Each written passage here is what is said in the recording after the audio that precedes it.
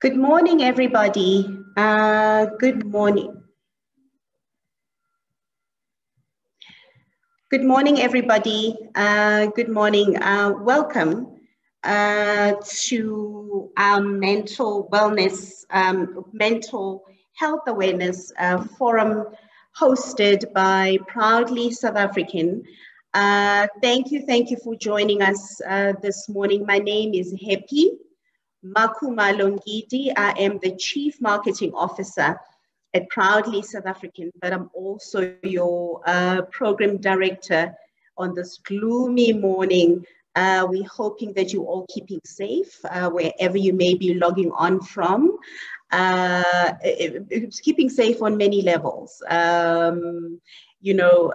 Weather and, but most importantly, keeping safe by fighting the war that we as a people are collectively fighting, a war that nothing could have prepared us for, and that is the pandemic, the COVID-19 pandemic.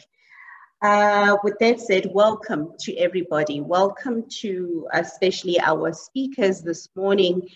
Thank you for heeding our call and responding so positively to our invitation at Proudly South African for you to join us and share your expertise on this very, very important discussion and topic this morning. And thank you to all the attendees that are currently online. We appreciate the fact that you've made time to come and hear what we have to share with you today.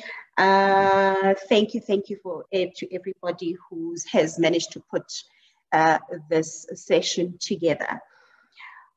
So with that said, we have a bumper program, but very interesting. And we have a speaker from Workforce Healthcare, Vanya Naidu on the line, who's the Executive Director for Wellness. We also have Masha Gabriel from Camp Group South Africa. Masha is Chief Business Development Officer, and Camp Group South Africa, by the way, is a member company. They've just recently joined the movement. Welcome, Masha. And we also have Cassie Chambers, who is Operations Director at SADC. Thank you, Casey, for joining us as well today. So to kick off with the formalities of the discussion this morning, I think it's safe to say that a business as we know it today will never be the same again in terms of us as a workforce trying to fit into what we now know as the norm. Whether we'll ever be able to go back to what the norm means to us still remains to be seen. A lot of us miss it. I mean, we miss coming to the office on a daily basis as a full workforce.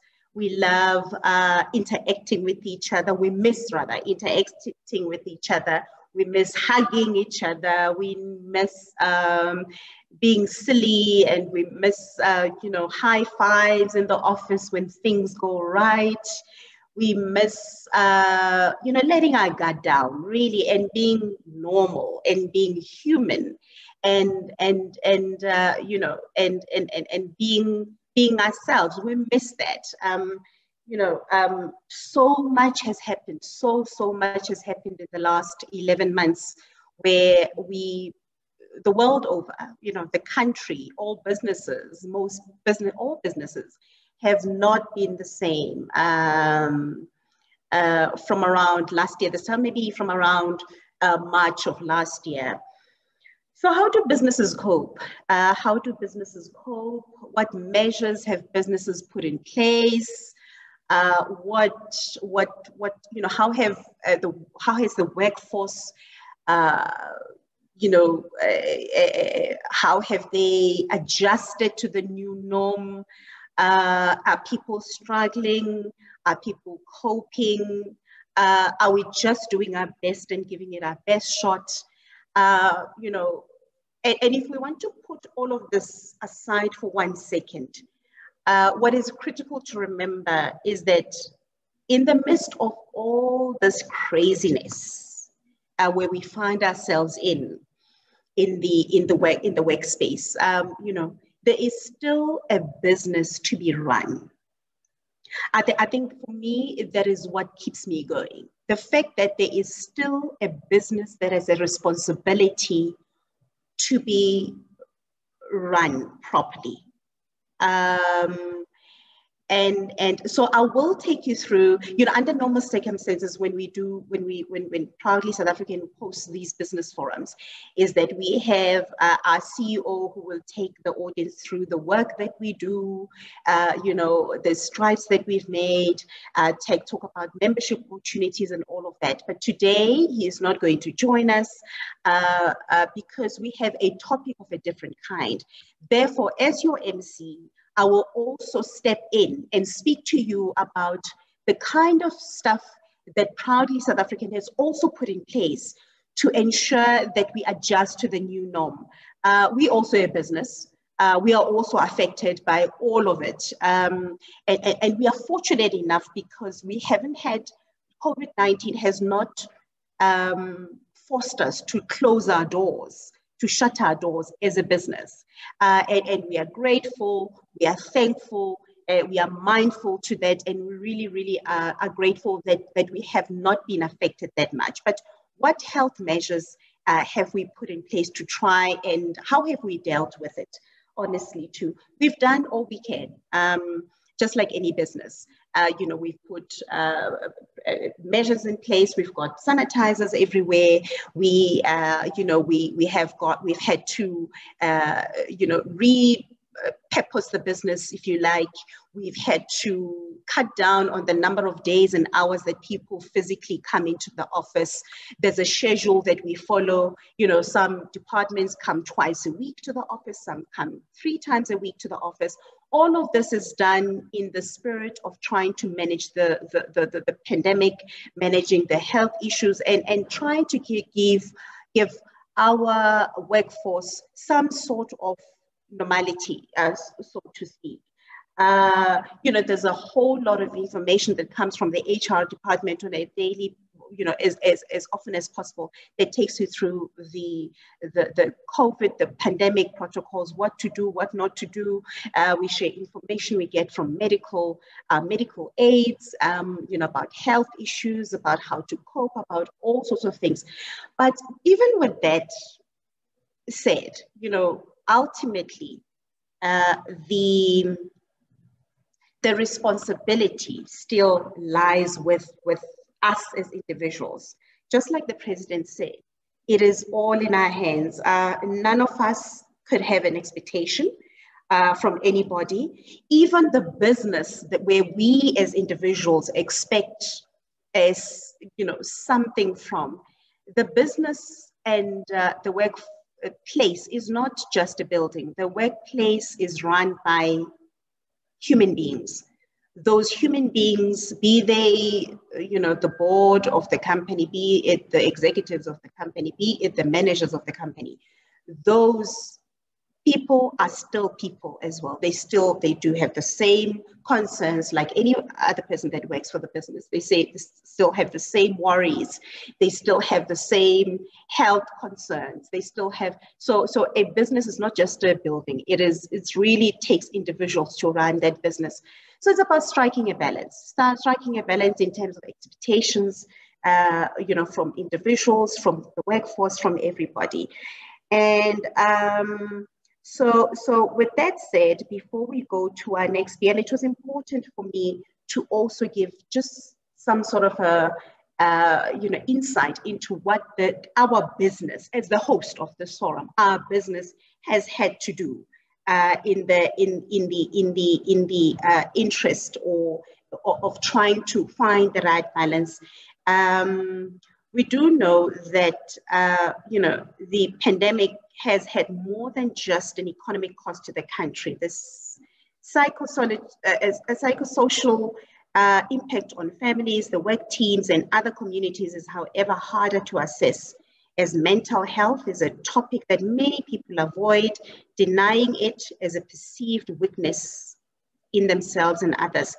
So business leaders are, of course, often parents themselves, and which is exactly what I've just alluded to earlier on, that business leaders are also parents themselves and human beings themselves, and have faced the demands of working from home, managing children, homeschooling, and continuing to provide guidance and security to workers when jobs have been in jeopardy and retrenchment notices have had to be served. Even if the workplace has remained intact, leadership has had to be demonstrated at arm's length. And this too has not been easy. When you do not have face-to-face contact with your team and are unable to read the room or gauge a mood, it is hard to assess the underlying sentiments of a team.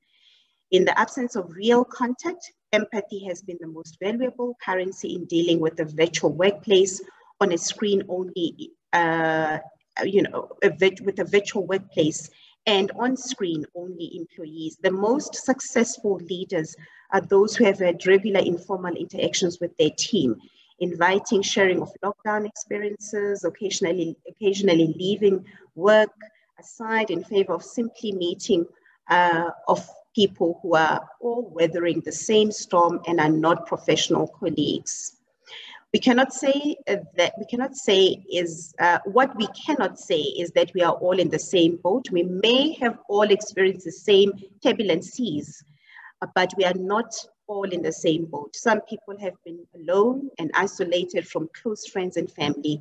Others have felt crowded, surrounded, as they have been 24/7 by family members, taking through our own personal version of lockdown with a sympathetic and empathetic captain leader who has had their hand on the tiller, guiding the ship and its crew through the stormy seas of COVID-19 and lockdown anxieties, is the one whose team will return to work, stabilized and knowing just what is expected, and equally what is not expected of them in this changed work environment. So with that said, and having shared that with you, it gives me great pleasure to now welcome onto the platform. I was tempted to say onto stage, but onto the platform, our first speaker, who will give us insights of what this truly means, the time that we find ourselves in. And Navanya Naidu, if you could please switch on your camera. Navanya is an executive director for wellness at Workforce Healthcare. We can't wait to hear from you, Navanya. Welcome to this so important discussion around mental health issues in the workplace. Thank you so much. Thank you. Thank you, Happy, and a big thank you to Proudly South African for hosting a session on such an important topic. It's something that is of critical importance, especially right now. And I think although a lot of people talk about mental health and the effects that it's had, we don't really understand it. And I like what you said, Happy, although we all are facing the same scenarios, we all are in different circumstances. And so the way that we deal with it means that the way we react to it is very different depending on our circumstances. What I would like to do today is to tell you about what it is that we are finding. So as mentioned, my name is Navanya Naidu. I am the Director of Wellness at Workforce Healthcare. Workforce Healthcare is an employee assistance program or a health and well-being program service provider. And what we have found is that we currently run a call center with registered counselors, psychologists, social workers. So we can really say that we've been in the crux of it all. And we've really seen, as the different waves of the COVID-19 virus have gone up and down, so too have the calls coming into our call center from a mental health perspective. So today what I'd like to do is to share some of that insight with you in terms of what it is that we have found with the employees that call into our call center. So what we have found is that when you talk about the words COVID-19 or the coronavirus or the pandemic, it often leads to a number of different thoughts and fears coming up in your mind. A lot of the time, it has led to financial stress for a lot of people. And this is really linked to the fact that we have gone through an economic crisis because of the COVID-19 pandemic. A lot of people during the first lockdown, the level 5 lockdowns, were either not allowed to be going to work because they were not in what was termed an essential service, which meant that their budgets were cut or their salaries were cut or they received the TERS benefit. But we know that that was only a percentage of people's salaries and it didn't really allow them to fulfill all of their obligations. Further to that, we had a number of businesses that were closed down or closing down and still are, and that led to retrenchments. So a lot of people underwent a lot of financial stress. I think a lot of parents also had to pay school fees, but also had to be at home to take care of their kids because schools were closed. And for a lot of people, it meant that they either couldn't be at home because they were still at work and they had to hire nannies or au pairs to also assist, which meant an additional financial burden to them. Other terms that you think of when it comes to COVID-19 include loss, loneliness, suicide, people potentially looking at suicide. Why is this? What we have found is that COVID-19 has led to a lot of people being isolated. Isolated from our support centers, isolated from our family members. For those people who live by themselves, for example, lockdown level 5 was an intense time for them because it meant they couldn't go out, they couldn't see people, they couldn't go to work. So all of their normal daily social interactions were cut down or minimized. Now, for someone who is depressed, this can be extremely debilitating. And that meant that people were contemplating suicide. They didn't have people to reach out to. You know, it exacerbated the feelings of loneliness for them. Furthermore, you had a lot of stress about what is happening in this world. I, for example, as a parent, was extremely stressed about my children. Do I have to send them back to school? What would it mean if I, as a parent, am working from home because it's not safe? How can I be expected to send my children to school? What kind of a mother would that make me?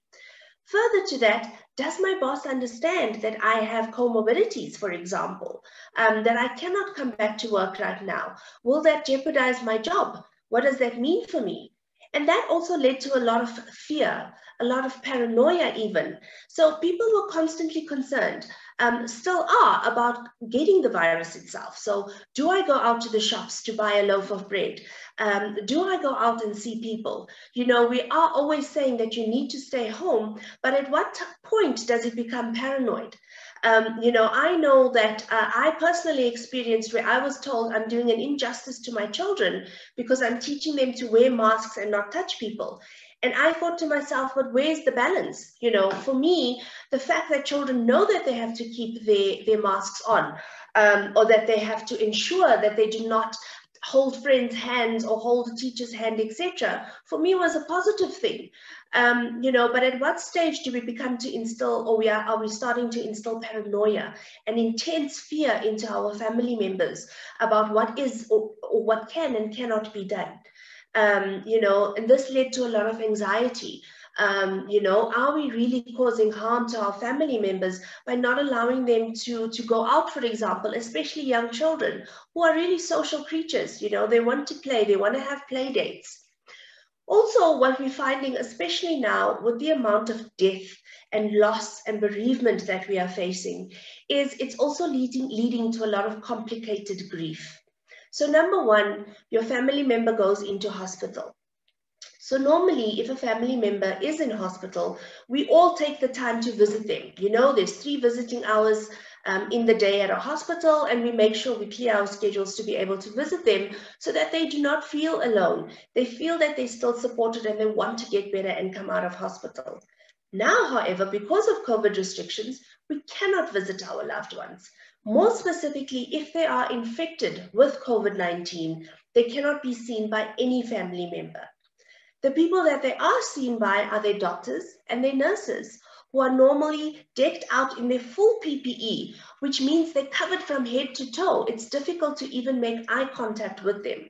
And this can be quite difficult for people who feel that they might be on the verge of dying or not make it through the night, for example. And also for the people who are at home. You know, we would have to rely on being able to speak to doctors and nurses, because often an employee, a family member is on a ventilator towards the last stages of life, which means that we also cannot say goodbye to them. And this leads to a number of situations where there's guilt. I've left my family member in hospital. I'm not there for them. But as you would feel in a trauma situation, there's a lot of what ifs that pass through your mind. You know, what if I could be there for them? What would I say to them? How can I assist them? You know, what if I didn't go out to the shop? Maybe I infected my family members. So all of these things go through your mind. Also, South Africa is a very culturally rich country. So we have many different cultures in our country. And with that, it means that we also have many different rituals that we perform when someone passes away in a family. So we believe that there are various last rites rituals that we have to perform. But now with COVID, it's robbing us of those last rites and rituals. It means, first of all, we don't get to say goodbye to our family members when they pass away in hospital. We don't even get to see their faces, you know, for one last time. For example, in the Indian culture, we have an open casket, you know, to say our last goodbyes. But we can't do that with COVID anymore because the body is wrapped up, and even the casket is wrapped up in this, you know, in order to protect people. Furthermore, we can't perform the last rites. So there's a feeling of guilt. Is my family member going to rest in peace? Because I haven't performed all of those last rites and rituals. And all of this is something that leaves lasting remnants in our, you know, in our lives. It affects us on a mental basis. It's something that will take a long time to get over. And that is why it's not just grief, but complicated grief. And then lastly, there seems to still be a stigma attached to COVID-19. And this is one that I grapple with personally, because it's not, you know, there are people who are getting it no matter how safe and secure they are. They wear their masks. They don't go out. They only go out for essential things, yet they still get COVID-19. Yet when somebody gets COVID-19, people are told, no, don't tell anybody else. We don't want them to know that the person died of COVID-19. Why is that? COVID-19 is everywhere at the moment. There shouldn't be a stigma, and we need to work to get rid of the stigma as well. So what is it that the workplaces have been faced with? And what is it that we as employees have been faced with?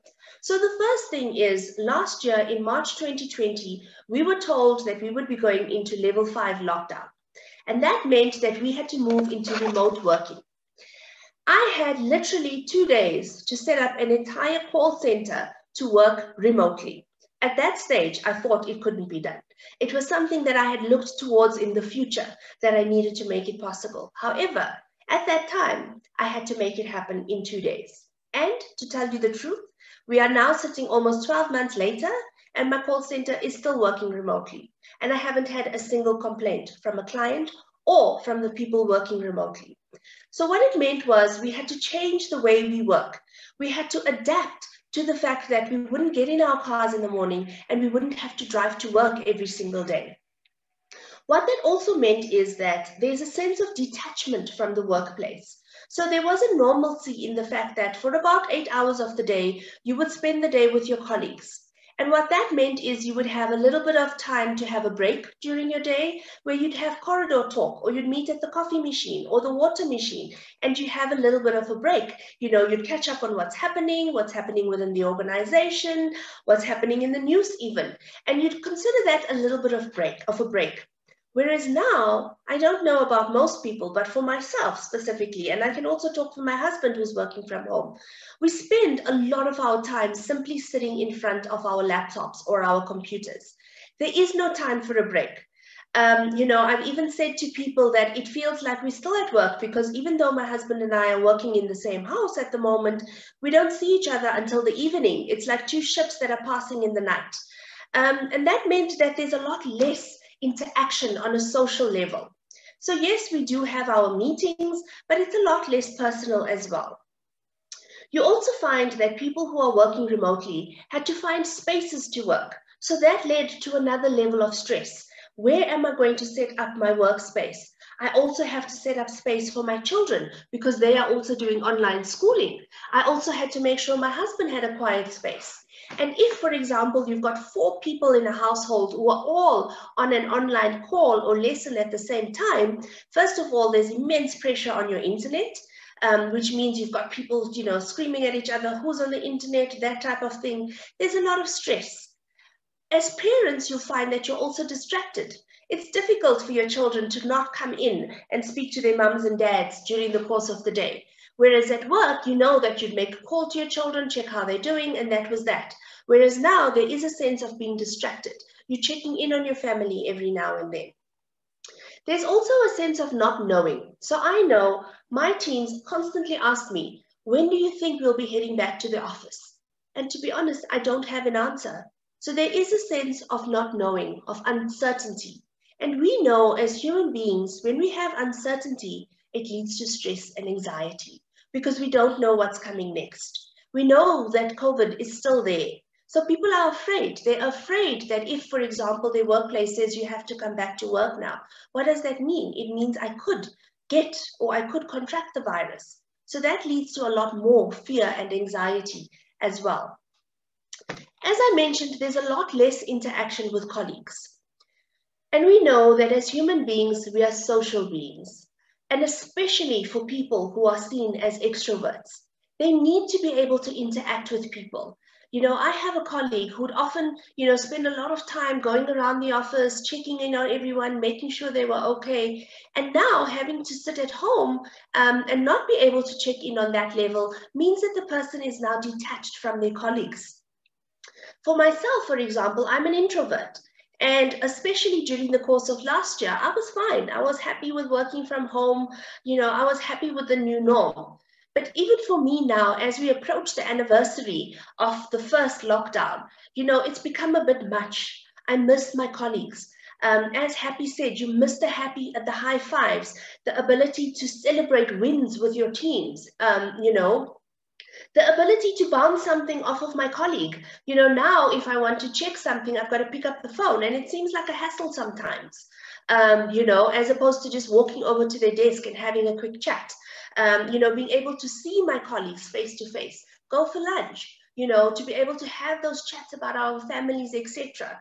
We no longer get to celebrate with them as well. And it means that we tend to feel isolated. Also, what you find is that when we do have a conversation, whether it be via email, via an online call, over the telephone, we all seem to be in adult mode. So I'm not sure if any of you would be familiar with the adult, child, and the parent mode, but at this stage, we're all in the adult mode all of the time. So when you do call a colleague, you get straight to business. It's, hi, how are you? I needed to quickly chat to you about this. Even on our calls, hi, how's everybody doing? You're safe? Good, family's good, right, let's get down to business. Because we feel like we're constantly on the back foot. So this means that people are starting to feel socially isolated.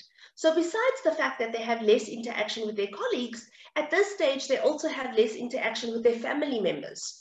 So even though during the week we don't have a lot of interaction with necessarily family or extended family, we normally at least have some kind of interaction with colleagues, which has now also been taken away from us. Digital fatigue. This is something I never thought I would say or see. It was a non-existent problem for many people. However, right now, this is something that most people are feeling. We're constantly in front of our computers. We're constantly in meetings. Whereas in the old, I call it the old days now because it feels like that. Whereas previously we would go to a meeting.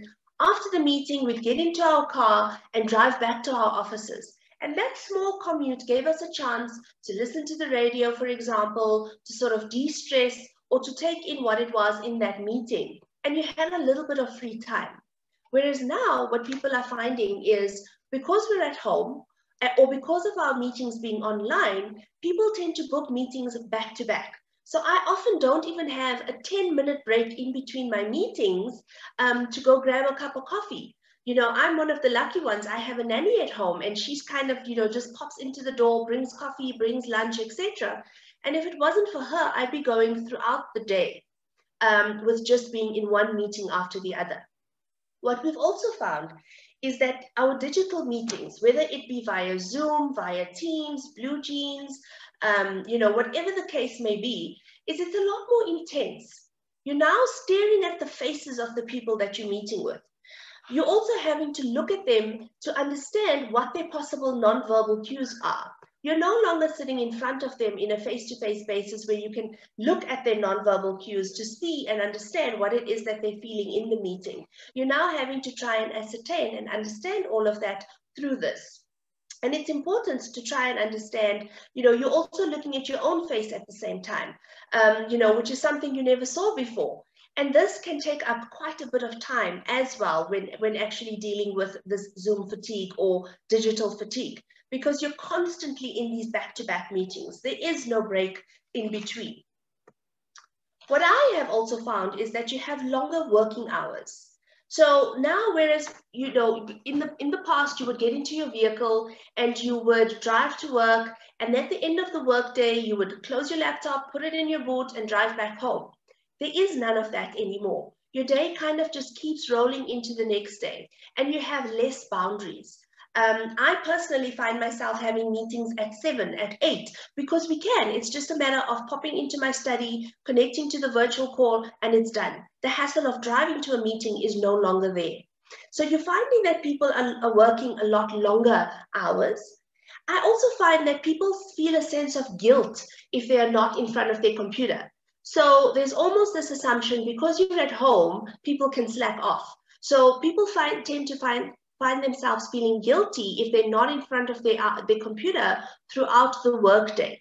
So whereas people would often zip out to fetch their children from school or pop out to the shop to get some lunch, they're no longer doing that.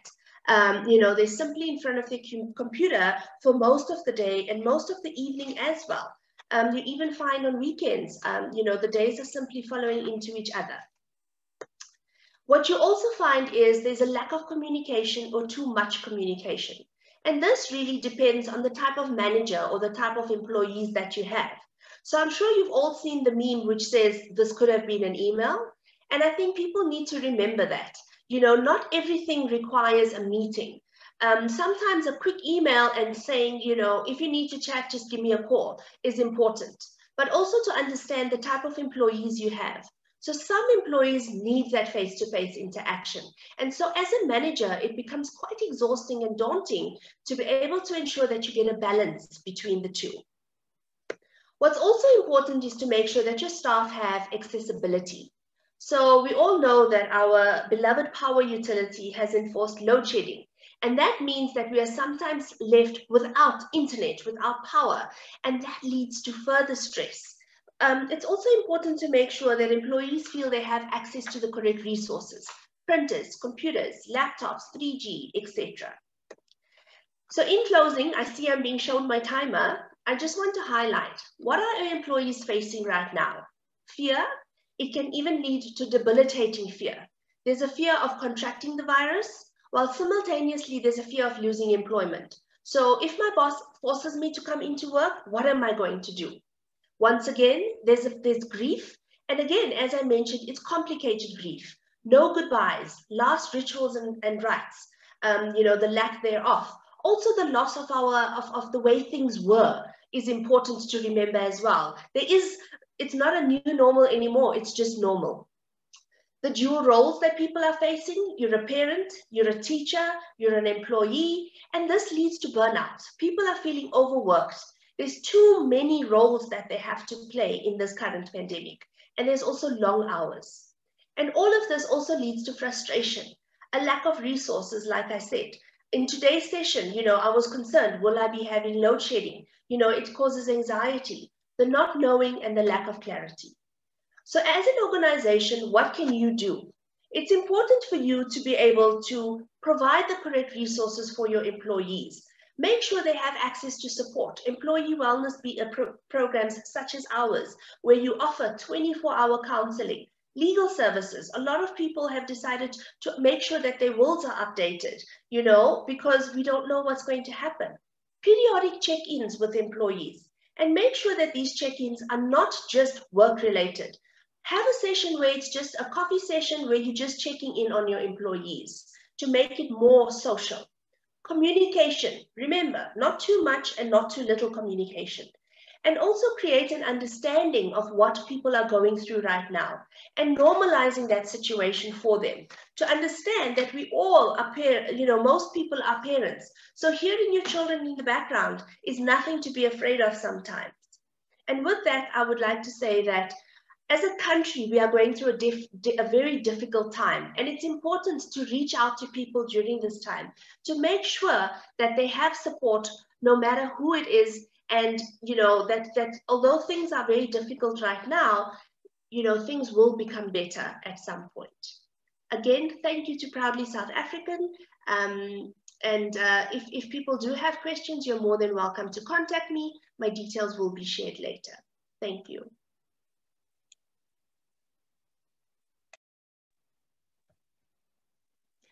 Thank you so much, Navanya. Thank you for such, for your invaluable input.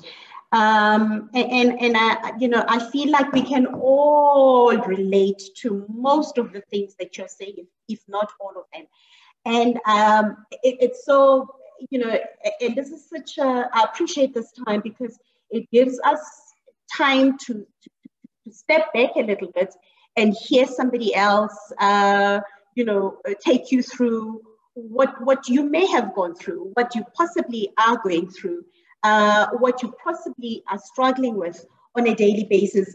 And my take out from some of the things that you've shared with us, Navanya, which are important, is that the guilt, most of us have gone through the guilt repeatedly, particularly if you have a loved one who is in hospital and in light of the pandemic, you can't go and see them. You rely on complete strangers, which is the healthcare workers, bless their hearts, because under the normal circumstances, I can't even begin to imagine what they're dealing with in hospitals. But the life of your loved one is in the hands of complete strangers who are checking up on your loved one because the reality is you can't go check up, on them, and that is not normal. As we know, life, like we know it, that is not normal. The rituals that you were talking about.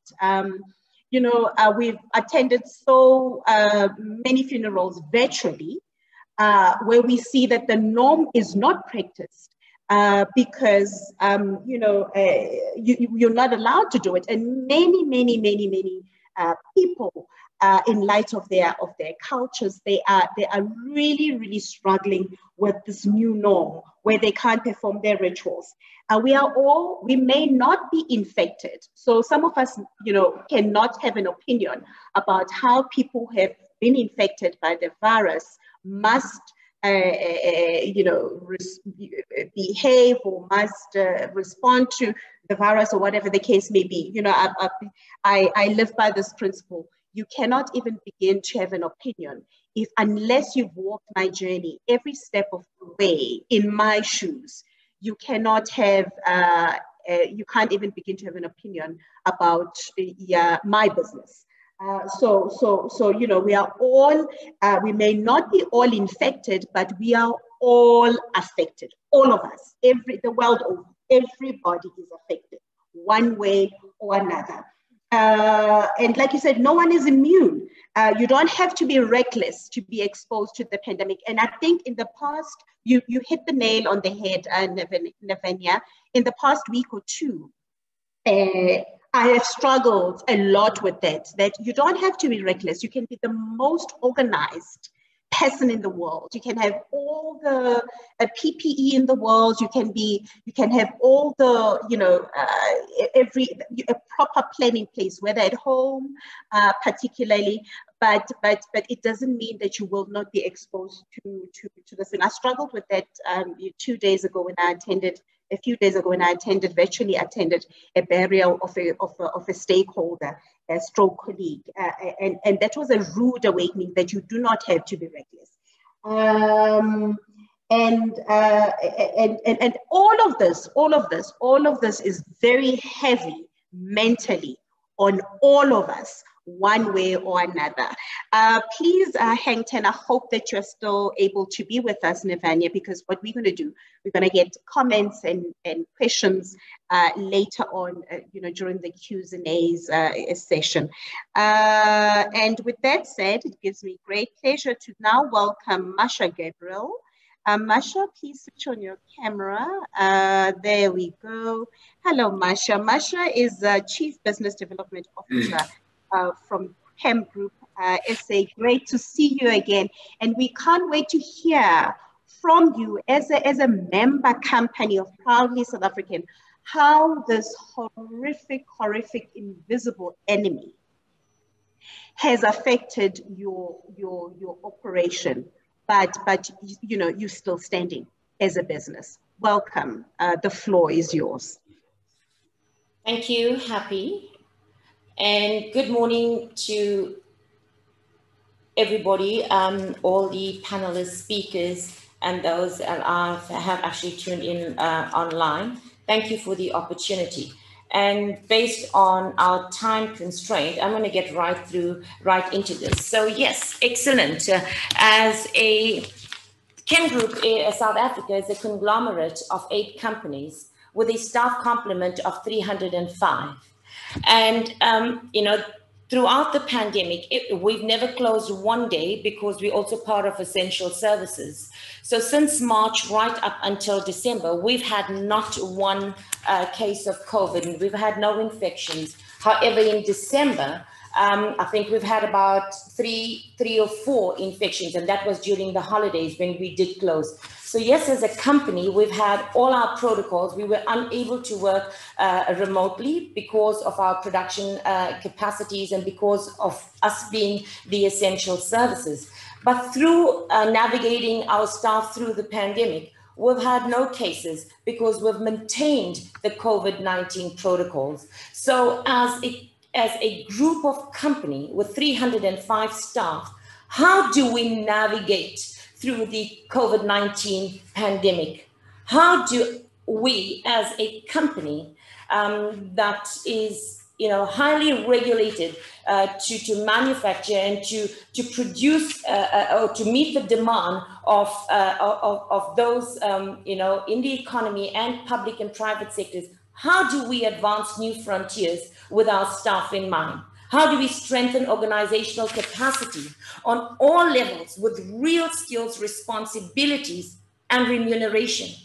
How do we as a company strengthen organizational communications and announce good news with tangible evidence of mobilizing resources in the midst of the crisis? How do we make the intelligent transition from the COVID-19 pandemic to a seamless flow of business sustainability? How do we expand our influence and trade the markets like a pro without being corrupt?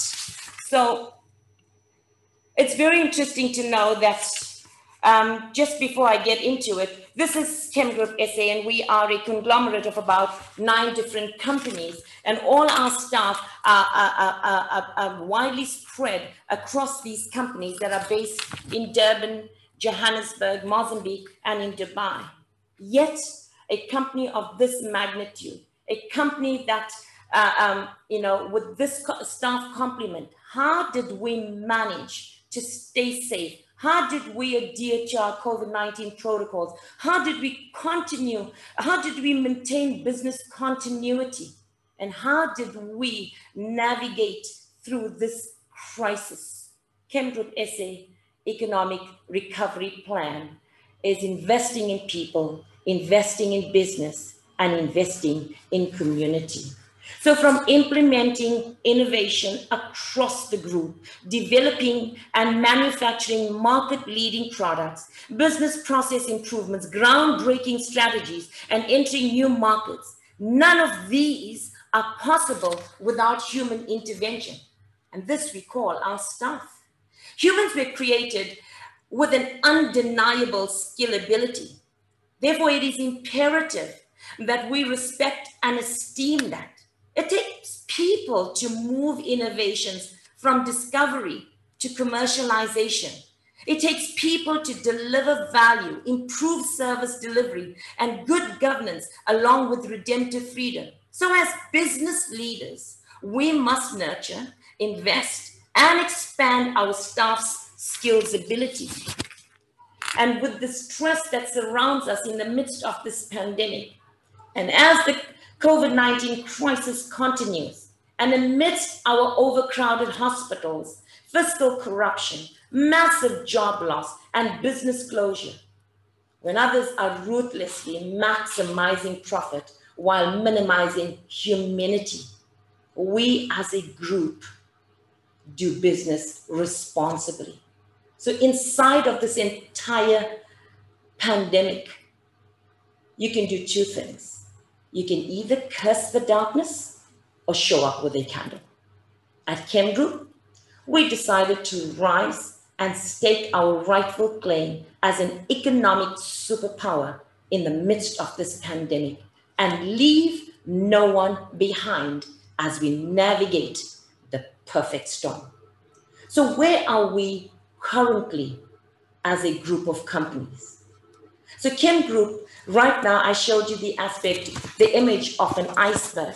While nothing is visible or very little is visible, and inside of this iceberg, there is massive action taking place.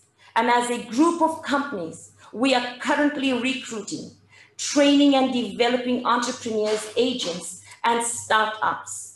We are currently working with the informal traders. We're opening factory shops. We're engaging across Africa to eradicate poverty. And we are engaging with the public and private sectors. And have we had any difficulty and challenges through this process? Most definitely we have. In fact, our biggest problem has been with both the public and private sector and getting them to join forces and get the picture and how to continue to create massive action inside of this pandemic and leave no one behind. So this is where we are currently as a group of companies.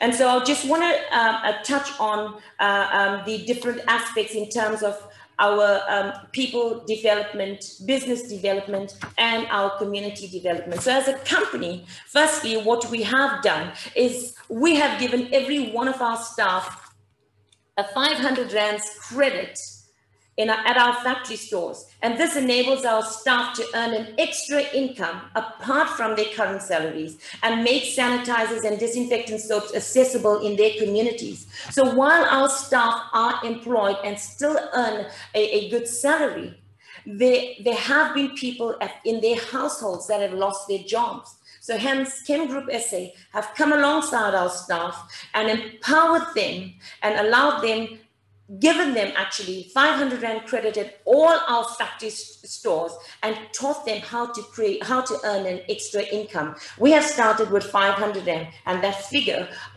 has extended up to thousands of rands. So the second aspect of how we have empowered communities and businesses is, one second, why doesn't this go through? The other aspect is actually starting and empowering women and youth to start their own businesses with 100% shareholder value through our factory shop concept and our fogging business. So this is a turnkey operation, and it's fully fitted with your air conditions, your solar panels, your point of sale. It's a turnkey operation with the full stock. And what we have done is engage with various MECs from the Department of Economic Development, tell them based on people losing their jobs, come alongside us, join forces, and let's create magic in the midst of this pandemic. We call it the perfect storm because as a group of companies, we actually saw an opportunity. We are a petrochemical industry. Our services include tar blending, manufacturing, blow molding, packaging, everything to do with bulk distribution of chemicals, manufacturing of lubricants for the automotive industries, and a bulk distribution of fuel and diesel. How do we, as a company, diversify one of our production lines to meet the requirement inside of this crisis? Therefore, Chem Group has called COVID-19, our perfect storm, because we've identified a market, and in less than 24 hours, we have diversified one of our production line inside of our refineries to basically manufacture sanitizers. And this is how we have become essential services. And we were able to move about 64 truckloads across SADC in 48 hours. Can this be done? Absolutely. If we join forces, the work gets lighter. And this is our message to corporate South Africa. Leave no one behind. Let's not reinvent the wheel. Let's join forces and create magic in the midst of this pandemic. So this is one of the aspects of how we've empowered people that have lost their jobs, women and youth, even men, not to be gender prejudiced in any way. We've taken South Africa by storm with those that have lost their jobs, with startups, with SMMEs, and we've said we have lower hanging fruits. And for those that have an investment, let us link you up as to how to start businesses, and with that have a positive effect, because from us empowering you, you employ others, and that begins to start a process that continues economic recovery inside of this pandemic. So this has been key, and we're taking this model throughout Africa. The second opportunity was the blend tech. We've identified, so all our factory shops are created and built according to needs analysis. We're now building factory shops in this entire factory shop can be done within a 6 weeks period, worst case scenario, but we have done it in 4 weeks. So based on the needs analysis, all our taxi ranks, what we have done is put a factory shop there to meet the requirement in the lubricant industry and supply them with all the oils in the automotive industry. So based on the needs analysis, all our business models are built to meet the immediate needs, to employ people, to create employment, to meet the economic requirement within South Africa as we currently stand. And as a team, it makes perfect sense to join forces and arise, pursue, and conquer in the direction of victory. The other second part of the business is because we are manufacturers of our fogging liquids and sanitizers, we have empowered people to start their fogging businesses. And what has happened in the market, and it is an absolute, I call this illicit trade. And we look at, while we have major job losses and major business closure, still we have illicit business in the market that has triumphed magnificently. And how they have done that is by taking sanitizers and taking different fogging liquids and basically, using this or doing this from a black market perspective, or a backdoor, initiative, where it is really not SAPRA approval, really not certified to the point that when fogged, it can basically actually reduce the infection rate. So that is the second opportunity in terms of our investment in people, communities, and business. This is a much larger opportunity for women-owned service stations. And because of time constraint, I'm going to run through this. We're currently looking at we're building lubricant plants across Africa, and that is part of our economic recovery plan. Again, I'm rushing through this because of time constraints. This is basically what our factory shops look like, and it's a turnkey operation for graduates, youth, and women, innovation and entrepreneurial development. If some of you need this presentation just so that we can meet the time constraints, I'm willing to send this to you so that you could look at it. Look at this. What is very close to the heart of Ken Group is how do we address, one second. How do we address our overcrowded prisons? How do we address our overcrowded prisons, and how do we prevent returning inmates? We create a model that works. Inside of this pandemic, it cost our country massive amounts of money to maintain this.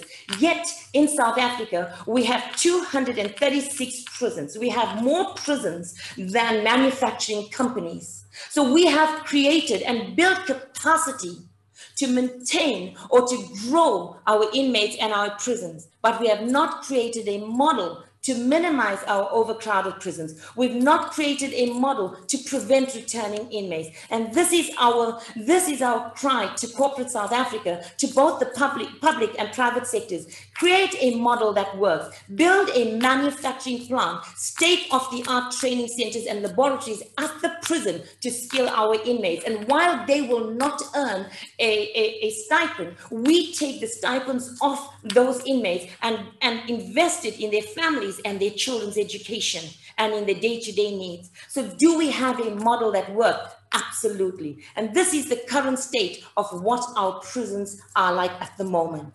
When freedom was 6 weeks old, Nelson Mandela said, "Meet despair with hope and death with a reaffirmation of beauty." And in conclusion, what I want to say is that during the pandemic, I likened Chem Group South Africa to that of a baobab tree. The principle of the baobab tree is that its roots grow 15 meters deep and its branches extend 38 to 48 meters wide. Inside the massive bark of the baobab tree, it holds its resources to feed itself in the day of drought. And I liken Kim Group SA to that of a baobab tree, with our roots deep inside South African soils and our branches extending into global markets. We are creating magic, encouraging business startups, creating employment, and really changing lives with a positive effect. And as every attendee that's viewing my presentation, and at the sound of my voice, I urge you to join forces, and together, let's provoke a better future. And with that in mind, ladies and gentlemen, panelists and speakers, I am undoubtedly confident that as we merge with diversity of skills, we will cement a unity and maintain a strong showing in world rankings that is unmatched by any other. Chem Group SA will set the benchmark for accurate data and empirical evidence by enthused leaders who genuinely share power with those on the breadline. We look forward to a collaborative partnership towards a robust company, an honor for us and indeed the people of South Africa.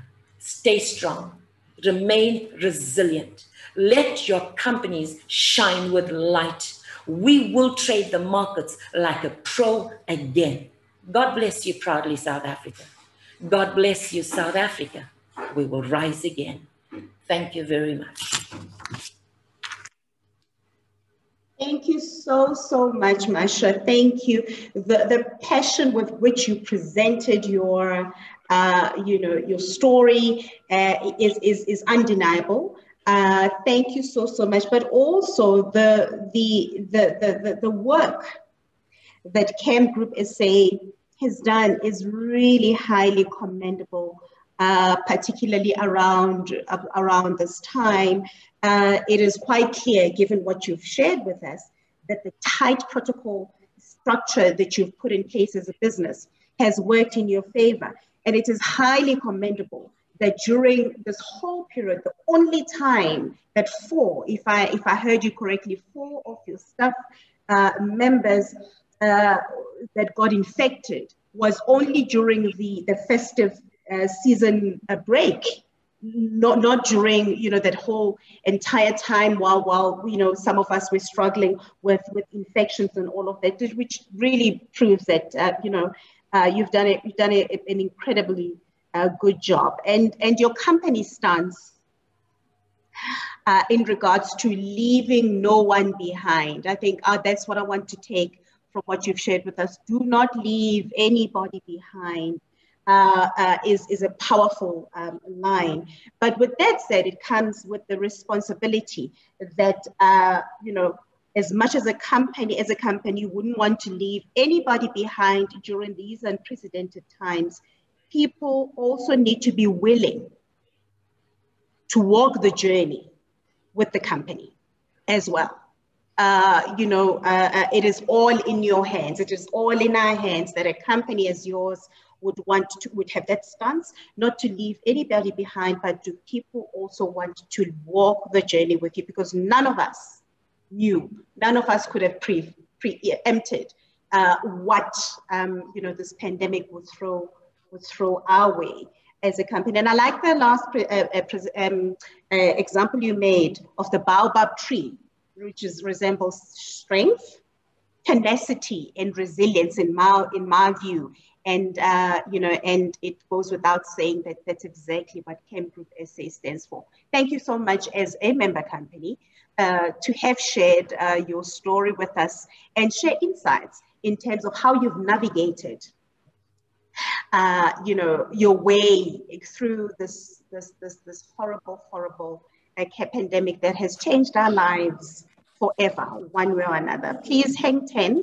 I hope that you still have a bit of time to listen to the last speaker, and then we'll take Q's and A's before we end our session. Thank you so much, Masha. Great to see you. You're welcome. All right. Now we move on to just to remind our attendees to keep your you know, your questions and or comments. In fact, you're more than welcome. By the way, you're more than welcome to just jot them down on the chat box if you can. If it's not possible, you're more than welcome to just join us when we do the Q's and A's a little later on. We'd love to hear from you. I have no doubt that everybody has got something to say about what we're talking about today.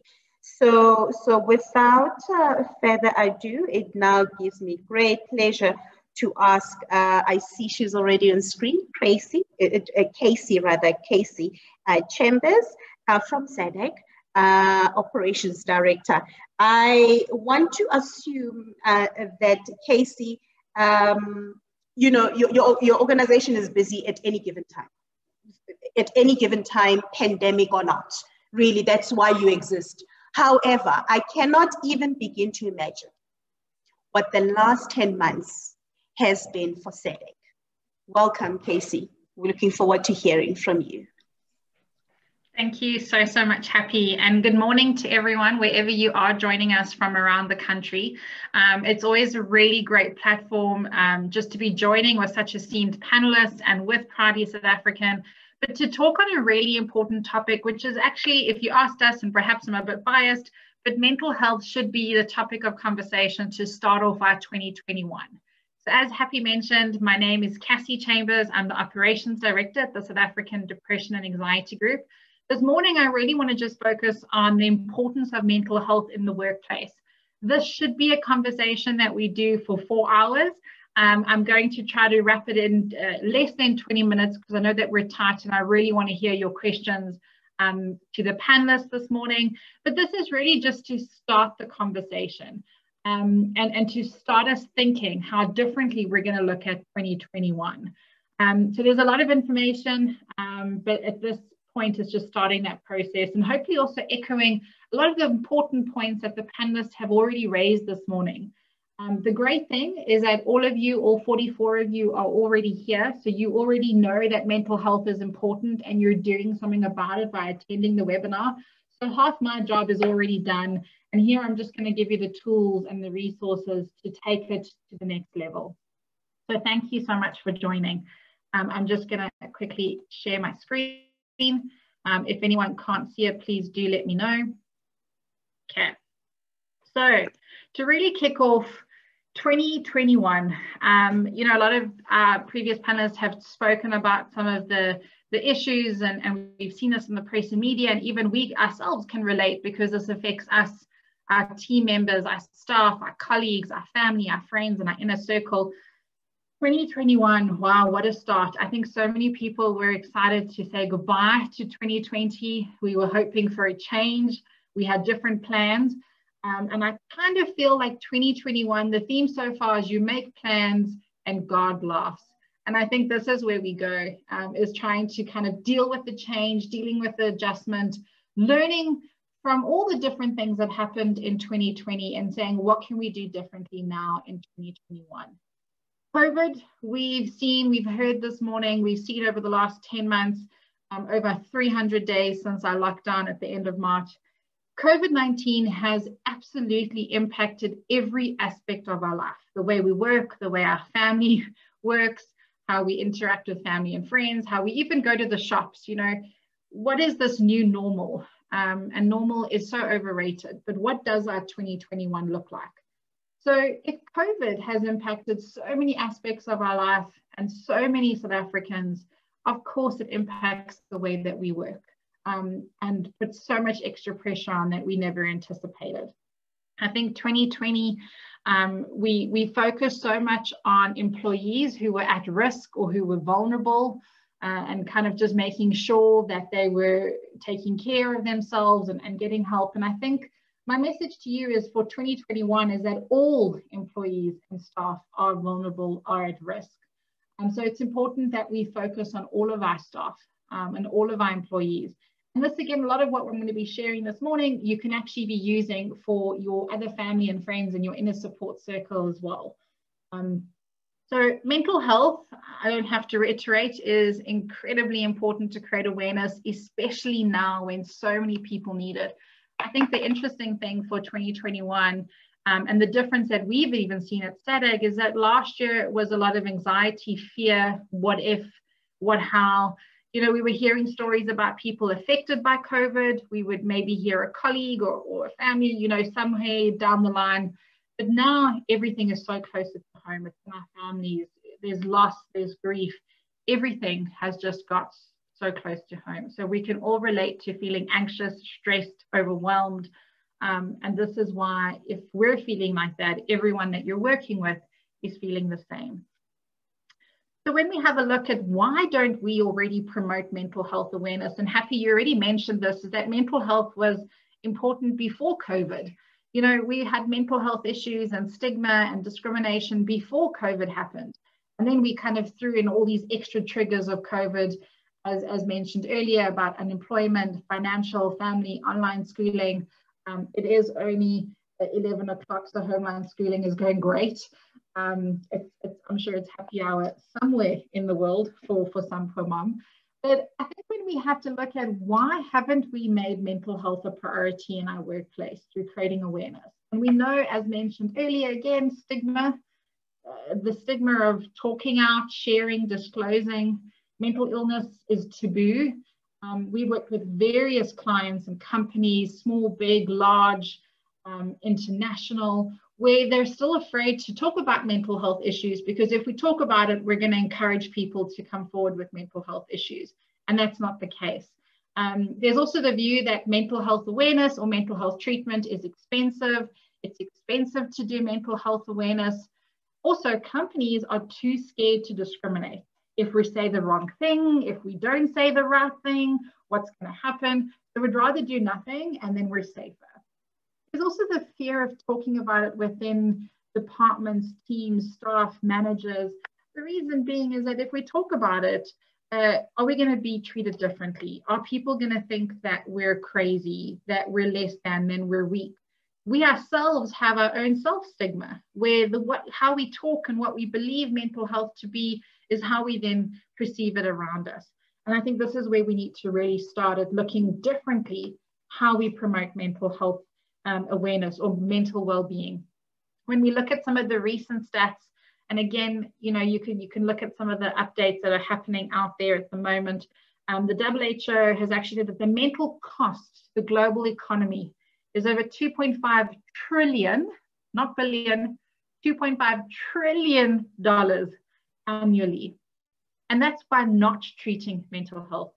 We know in South Africa, there's a treatment gap of 1 in 10 South Africans. So only 1 in 10 South Africans have access to mental health treatment. When we look at the cost of mental health expenses, we know that they are twice the rate of medical expenses. So medical expenses or mental health expenses means people that have to be hospitalized, have to see psychologists, take chronic medication. So if we can do more mental health awareness and be more proactive, we can actually reduce those costs. But what does this look like in South Africa? You know, we often talk about what's happening overseas and stats, and we don't have enough in South Africa. But the stats that we do have, and again, I'm happy to share these resources after this discussion, is in South Africa research that came out last July. So it's pretty recent, it's in the middle of COVID, was that 46% of employees, that's nearly half, have pre-TSD symptoms. So imagine post-traumatic stress disorder, but we're still in the pandemic, so we have pre-TSD symptoms. Nearly half of employees had these symptoms already, and that was last July. Could you imagine what some of those percentage or stats would look like now? 35% of employees had high stress-related physical ill health. So that's going to a doctor, going about backache, digestive problems, headaches. It's having a physical issue with our bodies because of stress. We also know that 1 in 3 South Africans have a mental health issue. And therefore, these are people that we're working with across the desk or in our new remote, across the Zoom platform. These are people that are part of our new WhatsApp groups, our email chains. These are real people that we know and work with every day. So if we had to promote mental health wellness in the workplace or mental well-being, it'll decrease absenteeism, it'll increase productivity and increase our bottom line and get more profits. It'll increase presenteeism. So these are all buzzwords that we're very used to seeing and hearing in the mental health, wellness and employee space. It'll also decrease psychological distress. And this is where we need acute intervention. We need people to go and seek professional care and be hospitalized or have acute situations mentioned earlier, like rehabilitation, hospitalization, or even suicide. It's less cost to business by creating mental health awareness. You're paying less for mental health treatment. And also you'll have less staff turnover. So to me, this all sounds like a win-win situation. However, how have we not yet got this right? And how do we not have enough companies that are doing more about it? And I think this is where the change starts with us, is that all of these different things, which are the buzzwords, this is what our managers and CEOs and financial directors all can respond to. You know, more people at work, being more productive, making more money, companies being more successful. It's a no-brainer. There's evidence and research to substantiate and to support all of these big allegations. And I think it's those kinds of things that from that kind of level, whoever you are, whichever portfolio you manage at your company, is sharing those resources with our managers, financial departments, even our HR, so that they can also be looking at putting in proper programs and policies. I think what's also really great is that we have a lot of South African data and research based on these exact things. And to tie with the theme of hashtag Proudly South African, it's great to have Proudly South African research and stuff, especially for the South African market. So what we know from lockdown, I think the biggest theme as well is that it's okay not to be okay.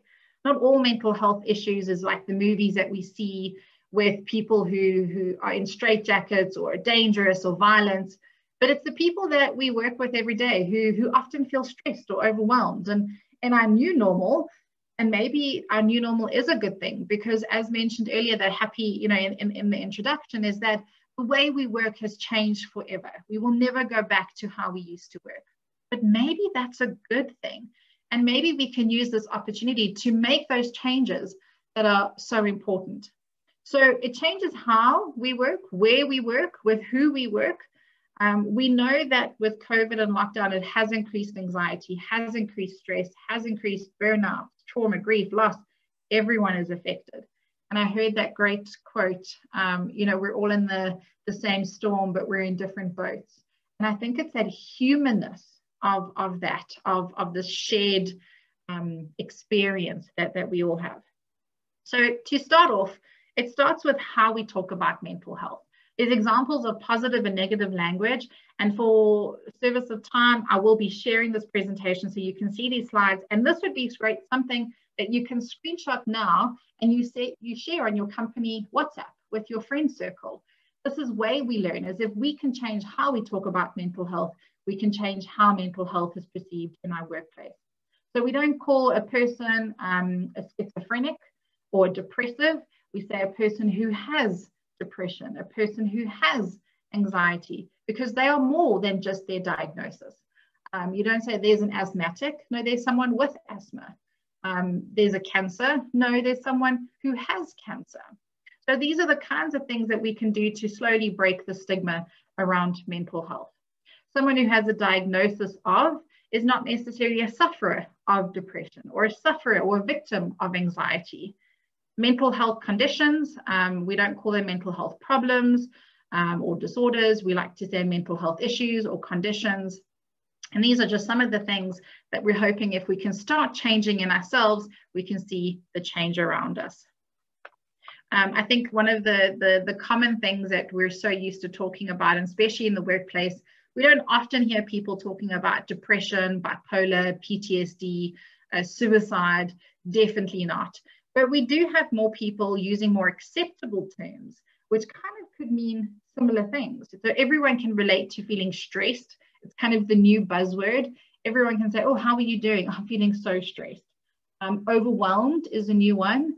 And I think I'm guilty of using this one myself, is that I'm hectic. And it's just finding new ways that people are expressing themselves. I think the most important thing here, and I don't know from all the participants what portfolios or which departments you look after, and I'm really hoping that there's a whole diverse range, is we're having to lead by example and preparing our mental health in order to look after other people's mental health, whether it be your family, whether it be your team, whether it be your department, or maybe you're coming up with a policy for your whole company. It's practicing what we're preaching, it's leading by example. So the responsibility of mental health in the workplace is not just on HR, it's not just on the EAP or the manager, but it's actually everyone's role to be the mental health champion, to lead by example. And Happy mentioned this as well earlier, is that we can all be mental health champions wherever we are. It's all of our responsibility. So it starts with us. And this means back in the day when we could easily just get on an airplane and shoot around the country or the world, now it's a big intention, and there's a lot to thought that goes into getting on an airplane. But the most important thing that hasn't changed is that you're still asked to put on your own mask first. And this is something that we should be adapting. Again, screenshot this, share it on your WhatsApp group, share it on your screen of your computer, is constantly having the intention to make sure, how are you today looking after yourself? How are you today looking after your mental health? If you can look after your mental health, it's easier to look after your mental health of people around you. You can't perform, function, grow, survive if you're not looking after yourself first. And you also can't look after others if you're not looking after yourself. Here's some really great, especially with regards to working and looking after your mental health, some life hacks. And if you've ever Googled, there are so many great life hacks that you can look at, from great things in the kitchen to how to keep your fruits and vegetables fresher for longer. But here are some great life hacks that you can even follow. And this is also, again, proudly South African. Go follow the Good Things guy. Not only is there daily inspirational, hopeful, great, nice stories that can lift your mood, but there's also really practical tips. I'll be sharing this so you can have a look, and I challenge you to test out some of these hacks and see if they work for you or your team. So what can we do? This whole idea of positive psychology, small steps, big changes, sharing articles, inspiration, quotes, support, coping tools, checking in and not checking in. I've heard of a lot of companies who have morning check-ins online. I think it's probably to check that everyone's awake and at their desk and at their computer, but using that check-in time for something different. Doing a stretching exercise. And again, YouTube is great. There's 2-minute stretching exercise that you can do at your desk without getting up. You don't have to wear a yoga outfit. You don't have to go outside and have all these gym equipment. It's just stretching. It's good for our bodies and our minds. That whole saying, a healthy mind is a healthy body. Use those check-ins for something more positive, teaching coping skills, having a connected conversation. And I feel like this should be a whole webinar in itself. And maybe it's part of SADC's challenge to have something like, how do we talk to our colleagues about mental health? You know, so often we say, hello, how are you? I'm fine, how are you? Thanks. And it's automatic. But have you really asked, no, how are you really doing today? How are you really coping today? Just that simple sentence can open up a different conversation where you can connect. It lifts both your mood and the other person's spirits as well. Plus you have further insight. And in this whole world of physical distancing and everything happening remotely, online, faster, quicker than ever before, human connection, that social connection, is so important. Being prepared and proactive, and that's all what mental health awareness is about, is trying to help lead people to the help. So not waiting till there is a disaster or there's an urgency. And in all of our line of work, when we do talks for companies or we run after hours helplines or we're doing webinars, I cannot tell you how many employees do not know about the employee assistance program. They don't know what it is, they've never heard of it, or they know that maybe there is something, but they've never had to use it. So that could be your first step today, is to find out what EAP program is in place in your company.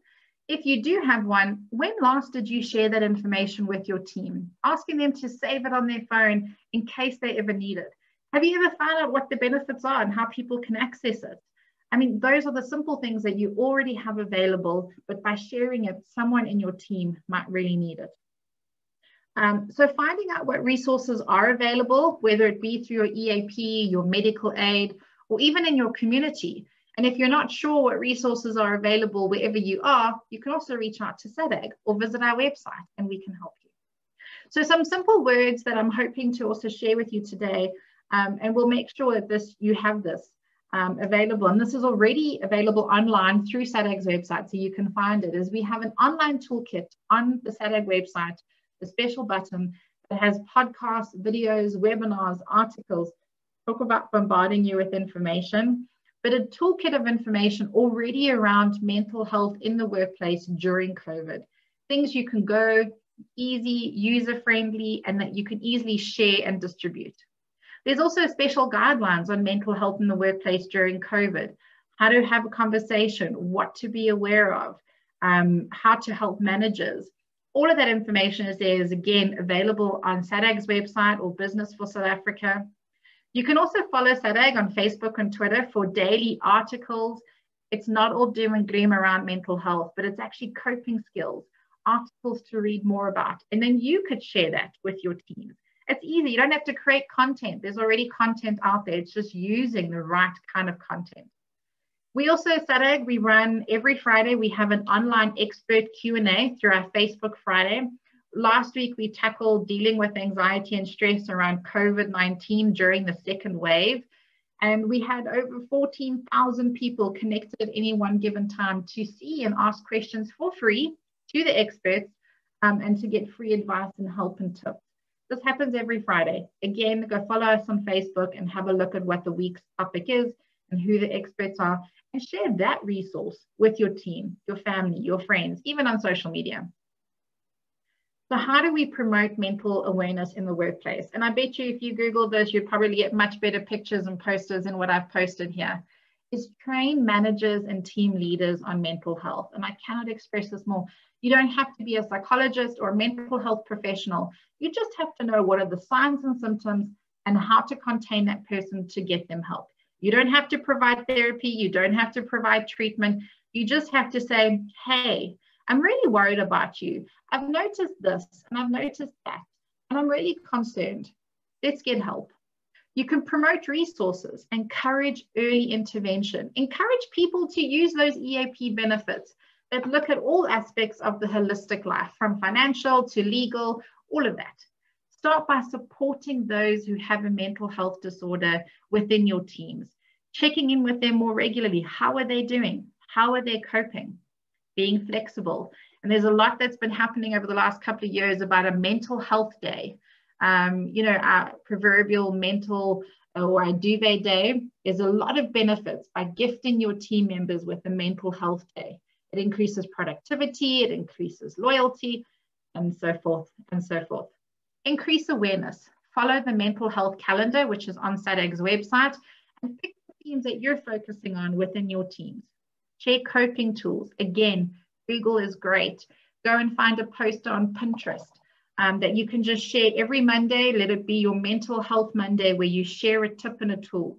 You never know if someone needs that help. Create safe spaces.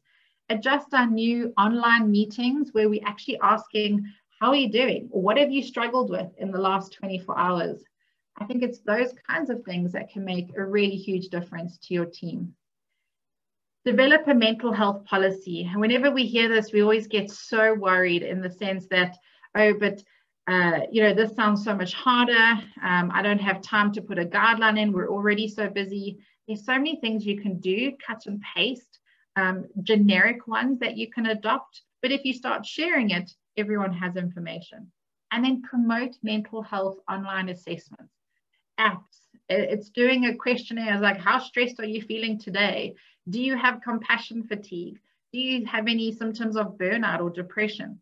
All of these tools are available. If you're on a medical aid, a lot of them would have these tools that you can actually go and test and do and score. SADAG's website, but they're all available online for free, and you're able to fill them in, self-rate them, and actually figure out, should you be more worried? What can you do to adjust those levels? I want to leave some simple key messages that I'm hoping, out of all of the information you've heard this morning, that you can remember these really simple words. Connect. Connect, connect, connect. Connect to yourself, connect to your team, connect to information, connect to webinars just like this. Connect to just finding out more, but also allowing yourself and your team, giving yourself permission for a digital disconnect. As mentioned, we're on computers and phones, always on. Scheduling time in the evening or on the weekends where you have a digital detox, it sounds really hard, but if you do it in small increments, it's really good. And it's good for your mental health to be able to switch off and try new and different things. Control. In a world that we cannot control, and COVID has totally turned that on the head, it's finding out what can we control. We can control our behavior, how we manage, our response, our reaction to things, and we can control our environment for right now.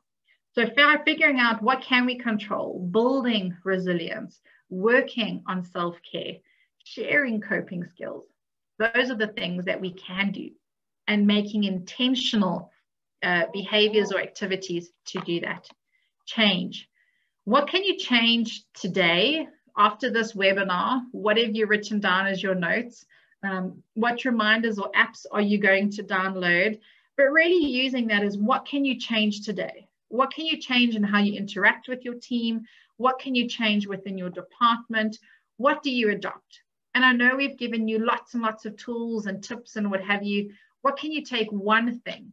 We're going to be sharing this presentation. I'm sure that there's a recording, and it's to actively watch that in the next coming weeks whenever you need a reminder. There are some helpful apps and websites. We've already streamlined. You don't have to get lost in the digital black hole of Googling most helpful mental health resources. We already have them here. Here's some really great websites that you can start. SADAG, thoughtsfirst.com is a South African website with lots of practical tools. You've also got NAMI, sorry, I've spelled that wrong. It's NAMI.org, Beyond Blue and Mind in the UK. Very helpful resources, easy for you that you can also share amongst your teams via WhatsApp, email, or whichever Zoom, Teams meetings you do. There's also some really great apps that you can do. Calm is really great for anxiety, MoodFit. Headspace is great for meditation and mindfulness, which we can all benefit from. If you can commit to doing 1 minute towards your mental health every day, there's lots of research to show that it actually improves your mental well-being. These are just some of the things that, as you can go through the deep hole of Pinterest and Google, these are simple posters that you can then share. You don't have to create content. You don't have to get a degree. These are simple things that could make a huge difference amongst your team. Just to end off, I know it's a lot of information, but here are SADAG's contact details that you can also share with your team. It's great. You're welcome to screenshot this, save it on your phone, share it with your team and family and friends. let them know that however they're feeling, however, if they're feeling overwhelmed or not coping, that there is help. Whether they speak to the EAP, their manager, a colleague, a friend, the most important thing is that they speak to someone and that it's okay not to be okay. I encourage each and every one of you to be a champion for mental health wellness wherever you are, whichever circle you're in, whether it be for your team, your family, your home, or even just for yourself. Thank you so much for the time this morning and for allowing us to talk about mental health. I hope something you can take away and use today. Thank you.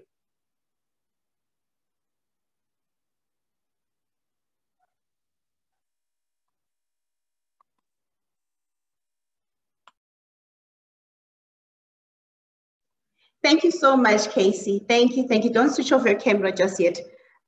Just to be a little, because we all need to laugh, right? Laughter is going to take us through. Laughter will take us to the promised land. So you said that screen that shows 10 of the things you can do to stimulate your mental health. I just saw one thing, and I'm sure there's many of us that did, a glass of wine. That's all I saw.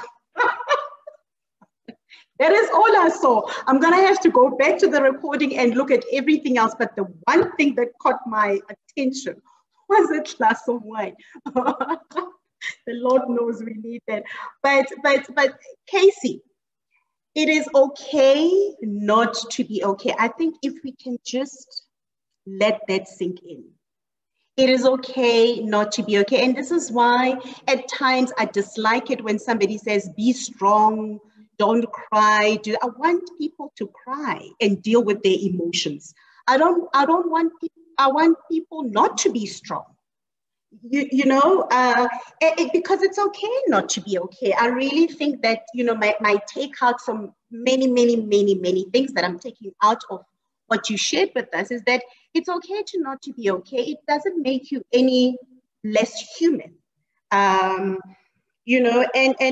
also, so mental illness is a topic that is very close to my heart. And I couldn't agree with you more when you say when you first opened, you said that you feel like we need a 4-hour session just to talk about mental health.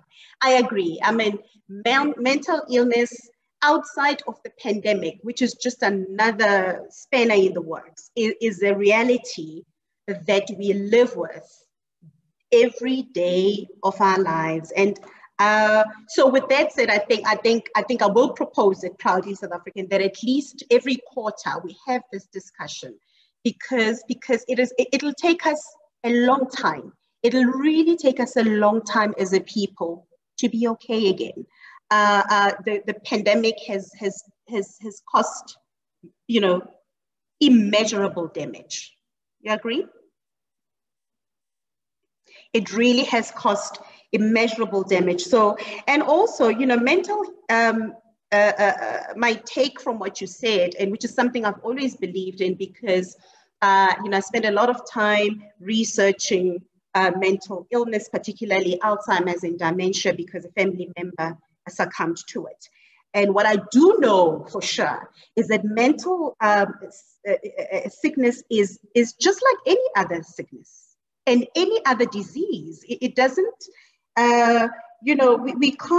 we shouldn't be boxing it, and it shouldn't be taboo. It is just like a headache or, a bug, a tummy ache, or any other illness. It is a sickness just like any other illness that we should be able to embrace and appreciate and understand that it happens to all of us. In fact, I've got bad news for us in a way, is that having researched mental illness for the longest time, that we all have stage 1 of dementia, all of us. We all forget where we've put our car keys every day. We all forget where you've put your pen the last time you used it. It's little things like that. We all forget where you've put your notepad. Some of us as parents, you even confuse the names of your 2 children.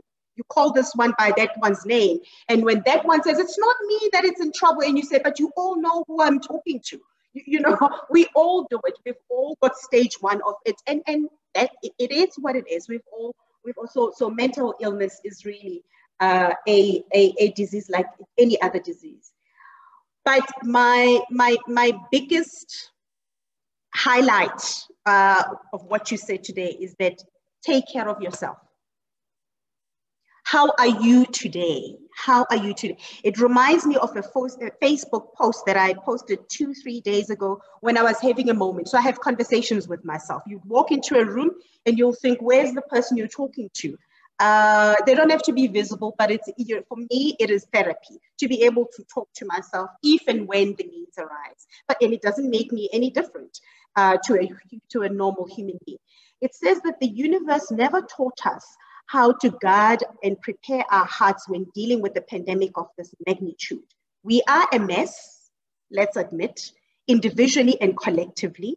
Be kind to your own heart first. You cannot give from an empty cup. What is inside the cup is yours. And what overflows from the cup, you can then give to the rest of the people around you. Some of us are infected, but we are all affected. We shall overcome this horrific pain that has paralyzed our souls one day. So thank you so much, Casey, for sharing. I mean, this is invaluable information, and I'm glad that we're recording this. But while I have you on screen, I would like to find out from the audience, and I'd like to find out from the technical team behind the scenes. Does anybody have a comment for Casey?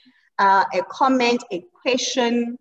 It doesn't matter what it is. It really doesn't. It might sound weird. It's okay to be weird. Please go ahead, Casey. What do you think of what I've just said? Is it? No, and happy. I mean, it's your sentiments and your message is so real, right? Is that we're humans, we're experiencing, we're navigating, we're readjusting.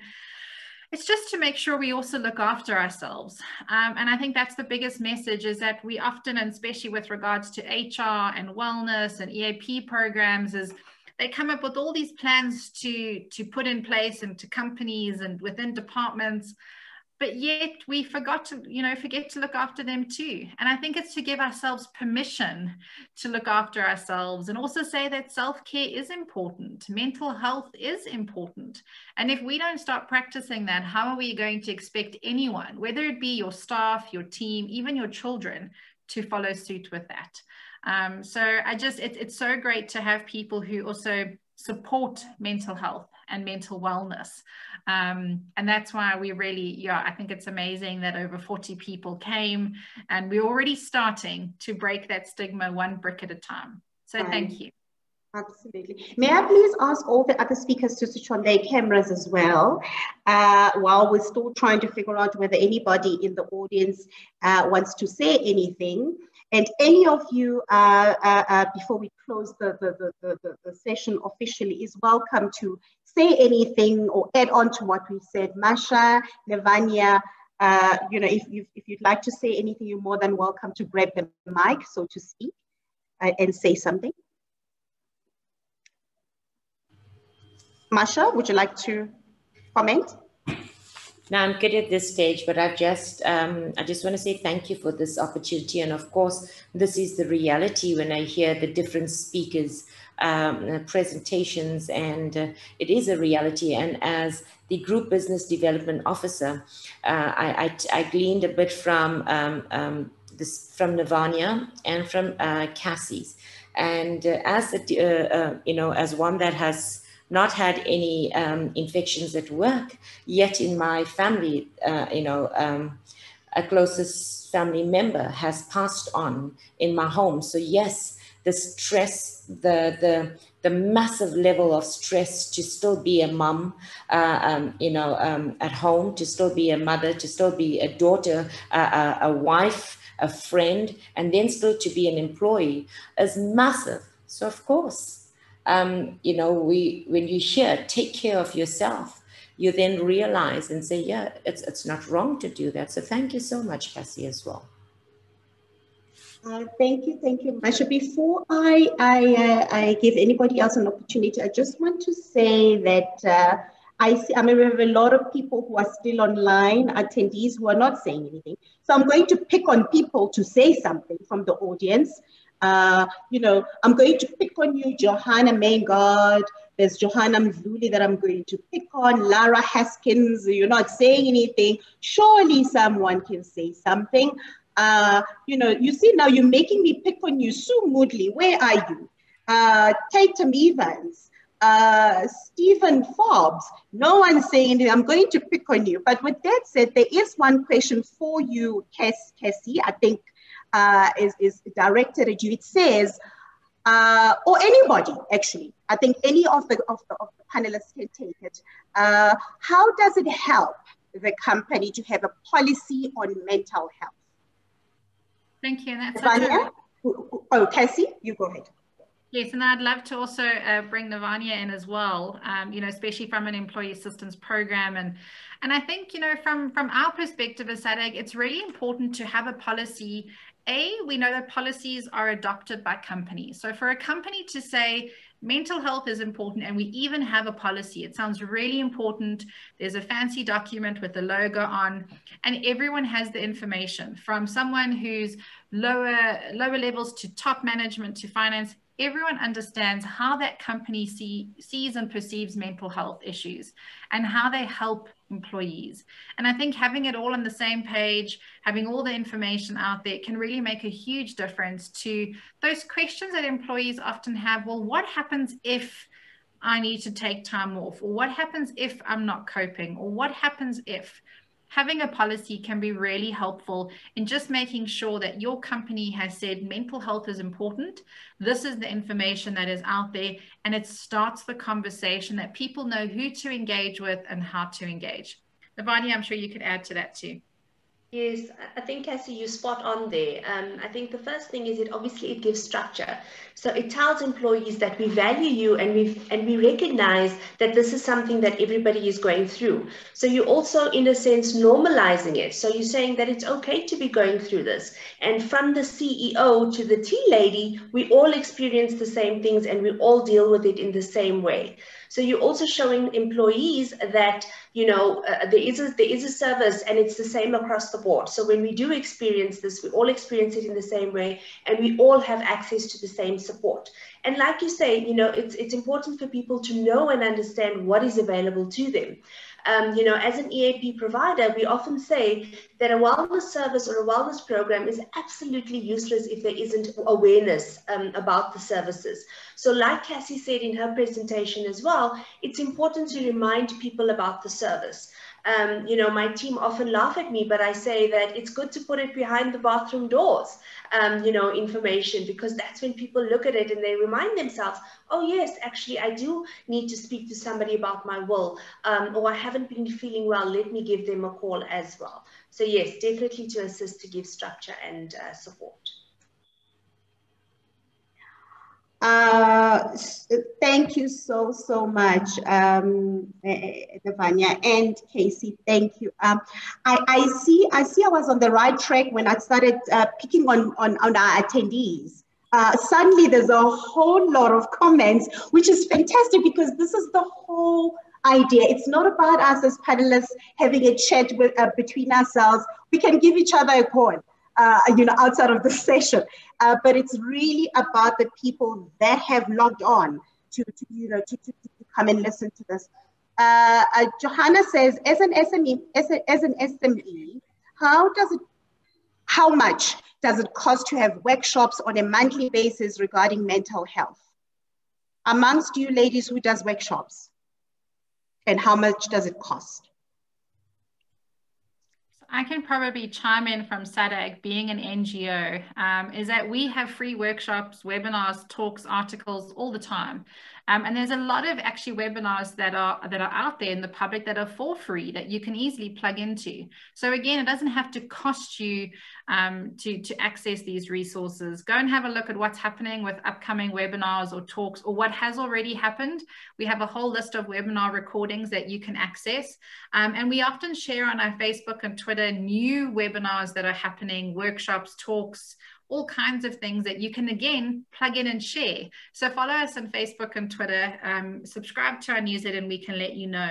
It's so important that people know that there is information available, and it doesn't have to cost you. If you are looking to have a specific workshop for your team or a department, for example, maybe within your division, there's been a recent loss or grieving, and you'd like to have a debriefing or a bit of a workshop just to discuss it, then we can bring in experts, and sometimes there are small fees.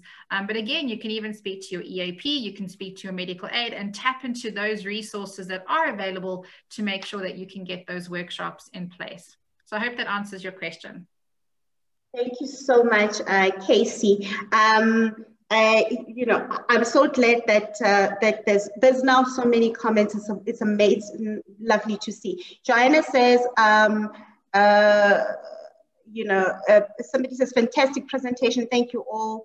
That's Tracy's, for instance, saying that an all-female panel of great presentations and passionate speakers. Well done. I think we deserve to clap for ourselves. It's an all-female panelists, which is great. There's somebody, remember that at Proudly South Africa, we organize these forums for the benefit of our member companies who log on most of the time, and other people who may want to join the movement. There is a comment from Mr. Price Group. Mr. Price Group says, Casey, I would love to know how to create a mental health policy. I wouldn't know where to start with that. I head up wellness for the Mr. Price Group. And I thought your presentation was incredible. And I will definitely be using, sorry guys, technology. Yeah, and I will definitely be using a lot of what you said in my organization. And I'd like to respond to that. What I will do is that we are committing as Proudly South African to link you up with whoever it is that you would like to engage outside of this. So Johanna, we're very happy to link you up with Casey. Please email us a reminder on, you know, on this email address, events@proudly-south-african, and say, you know, I'm the lady who wants to be hooked up with Casey, and we're very happy to do that. But I'll also ask our technical team behind the scenes to look out for these messages and make sure that we act on them. And I'd like to take the very last one. I mean, now there's many. At some point we had nothing.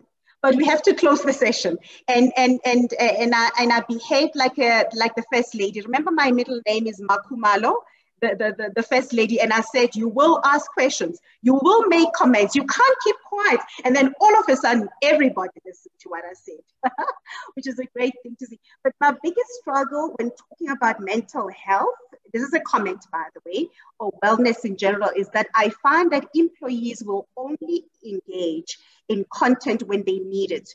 Often then it is too late. I want them to engage in the material before they, for example, experience grief. So if you have any suggestions on how to get employees to own their health, I would love to know. This is Johanna.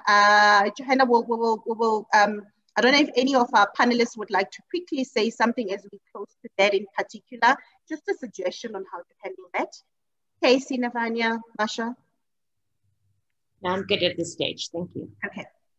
I think just from my side, it's important to create awareness around the program that you have, and also to create proactive and to change the conversation or the narrative from always being, you know, contacting your wellness provider, for example, or getting support only when something negative happens. So often I say to people, you know, contact wellness when you find out you're pregnant, for example, so that you can see how they can assist you. Perhaps they can give you advice on what nutrition to follow, you know, how to prepare for a baby. So it's important about changing the narrative around your wellness events or around your wellness program to make sure that it is more proactive and positive as well, and also to create more behavior change programs.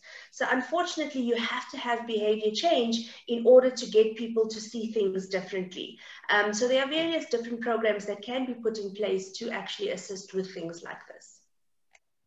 And Thank you. I'd just like to add for 2 seconds, sorry, Happy. And, No we problem. often find having talks on depression or grief are often very heavy in the workplace. And people are quite nervous to attend, thinking, well, if someone sees me at the workshop on depression, they're going to think I have depression, and then my boss is going to think I can't do my job.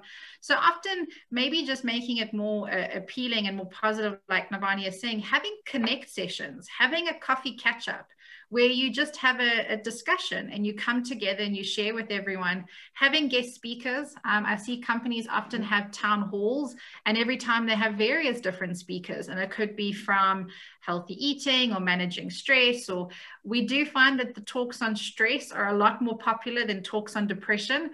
So I think it's finding those kinds of topics, those really sexy headings that people can attend. And you'll be surprised if you're doing a talk on grief or a debriefing on grief, share information with everyone in your company, because you never know who needs to attend or see that information.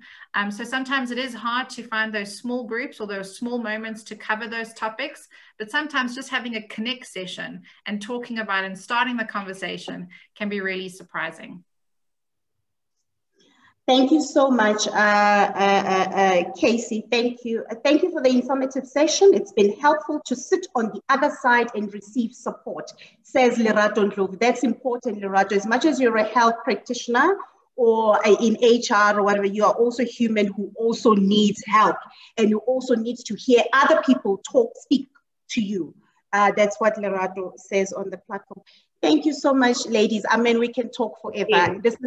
It goes without saying that this is a critical discussion, an important discussion. And before I hand over to my colleague, Darren Graham, who will do the vote of thanks, I just want to thank you, ladies. But also just to say, all of us who are watching, remember one thing: in the midst of the madness, most of us sitting in this forum today, we still have a job. Yeah. We still have a job. There's millions of people who are not only battling the pandemic, the worries around it, the concerns around it, the trauma around it, but they're worried about the fact that they have lost their job. We still have a job. And if it's the only thing that I want you to take away from me today, is just that. Have an appreciation, be thankful, be grateful. You still have a job. Darren, over to you. Thank you so much. Thank you, everybody. Mine is just a very short job, just to deliver the thanks. And I don't think, just in summary, I don't think there's any doubt about the importance of our having these conversations. And at the same time as COVID has brought about more mental health issues and made people more vulnerable, it's also been a time which has enabled us to be perhaps more frank and more open about our problems, about our challenges and issues. So double-edged sword. I think COVID, we've recognized it's brought lots of things with it, lots of positives and lots of negatives. But thank you all for your contributions. If your takeaway, Happy, from Cassie's presentation was the wine, mine was the duvet day. And I think in this weather, the thought of climbing under the duvet, nothing more appealing in this horrid weather. So Cassie, thank you so much. Your organization does such amazing work.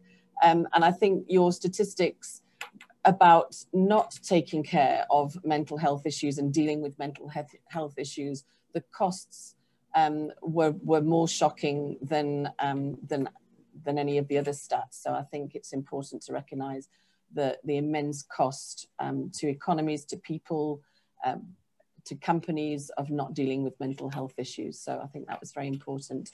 Navanya, your comments on complicated grief, I think everything is complicated, but that really struck me, that complicated grief comment, and was very moving, and just highlights that everything has become very complicated for us and needs addressing. Marsha, your energy and passion for working with communities and keeping people motivated and moving was amazing. So you could hear that energy and passion really came through in your presentation. So thank you all. Thank you, Happy, as always, for being an animated MC. Just to say that everybody that's logged in, you will get the recording with the presentations you will get that automatically. The recording of the session and the 3 presentations will be coming through to you. And also we have a competition today. We're running a competition. We'll be sending a question along with that follow-up email, a question relating to the content of today's webinar.